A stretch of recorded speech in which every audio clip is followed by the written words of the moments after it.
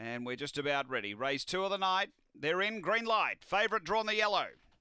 Set at Angle Park. It's race 2. We're ready.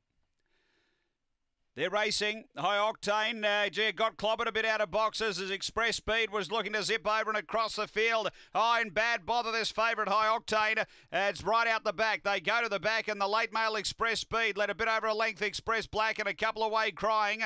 Then Bow Down, a big gap away Bailey's Gem, and High Octane out of it off the back and railing up here strongly Crying. Dives through to take the lead. Gee, it's really messy and zipping around Bow Down. Bow Down was able to take the lead from Express Black, and then Crying made the best of some bad circumstances. Bow Down goes on to win. Express Black second, third Bailey's Gem, and then we had Express Speed with Crying, and then High Octane.